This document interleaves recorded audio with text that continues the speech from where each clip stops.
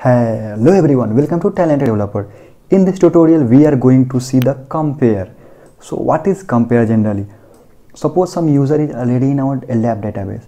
Now we need to confirm like with some field name like that SN or the display name that is already existed or not. So for that we are going to use compare.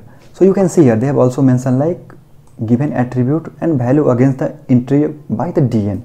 So in that what you need to require, so first of all you have to enter the DN of that user, right? And you can see here the SN, right?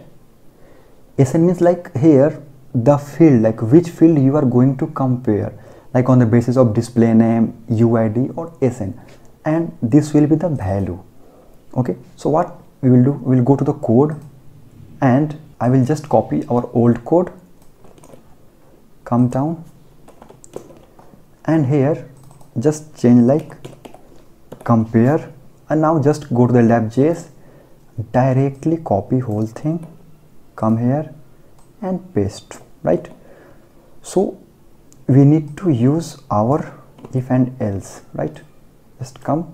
So now we no need that code, remove, right? Now we are going to update with our requirement. So this DN we are going to pass dynamically, right?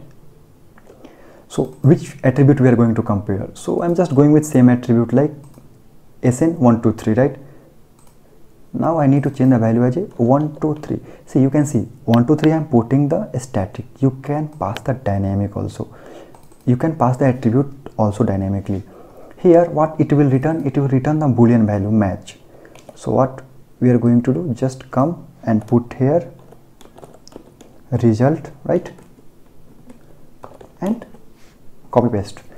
So actually what will happen, you have to pass the DN and it will be the field name. So we are going to compare the field name SN with the value 123. So if it will match, let's see what it will return.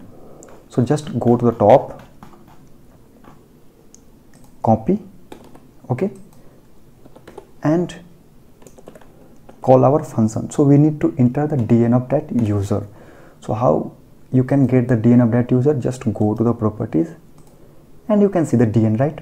So just copy whole thing and copy paste, right? Now run. So once you will run, you can see we are getting the result as a true. That means of that DN, that user is already there with some value whatever we have entered. So now what I will do, I'll just change the value with some different, right? So we have already know like the value will be 123, but we are entering here wrong. So what we can expect, the output result must be false, right? You understand?